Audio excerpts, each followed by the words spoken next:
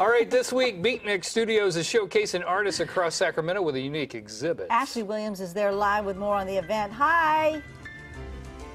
Hi, good morning. Yes, it's called Absorb. Now imagine absorbing all of summer and putting it all in one space. That's what's happening this Friday at Beatnik Studio. But better to explain it all would be the co-owner of Beatnik, Wesley Davis. Wes, thanks so much for joining us. Absolutely, thanks for coming. Of course. So we're taking a look around your studio right now, but Friday night it will be transformed into something magnificent. Tell me about what's happening on Friday. So we've started this seasonal program where we take all of the elements from the creative shows that we put together from the seasons, and we pack it into one night. And it's really a synthesis of creators. So we have creators, we have chefs and drink artists and dancers and live music. And it's all kind of goes with the theme of our summer show. Okay. So the paintings that you see on the wall have kind of inspired all of the different creators to come together for this really unique event. Now we have our two dancers from Capital Dance Project. What's really cool is they'll be performing a few moves that will be performed on August 16th and 17th, which is one of their mini shows that they have coming up. Bringing the dancers into the space, what does that do for a show like this? Well, it really gives an opportunity for different kinds of arts to inspire each other.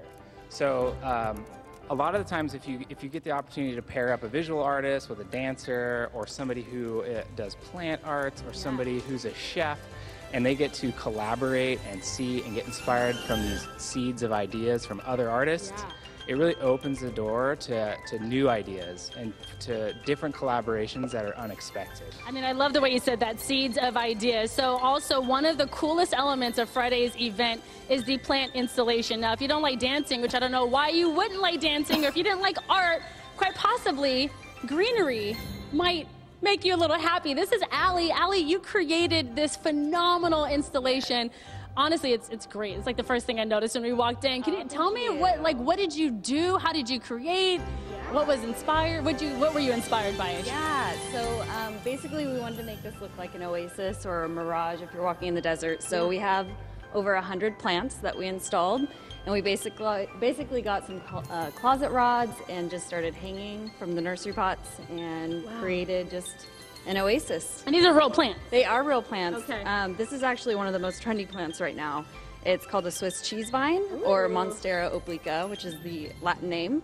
But this is a very popular plant right now. Okay, now I don't know, Jordan, if you're on set or if he's on set or not, but he is a big plant person. Yes. I don't know. Is he excited about the Swiss cheese? He's jumping out of his chair right now. He's jumping out of his chair. to get one. Okay, so I'm going to get some more information. What's really cool is, Allie, you're going to be opening up a plant shop this weekend. So next week, we'll stop by her shop and see what that's all about. But in the meantime, we'll make sure to link the information from this event to our website, gooddaysacramento.com. And when I walked in, I asked them if they knew the get up dance. Yep. They did not. They did not, but I've been rehearsing they're about to learn? on my own. I learned it, and I'm about ready to perform it, y'all. I'm ready. I'm ready. You're so brave. Yes. Okay. Oh. All right.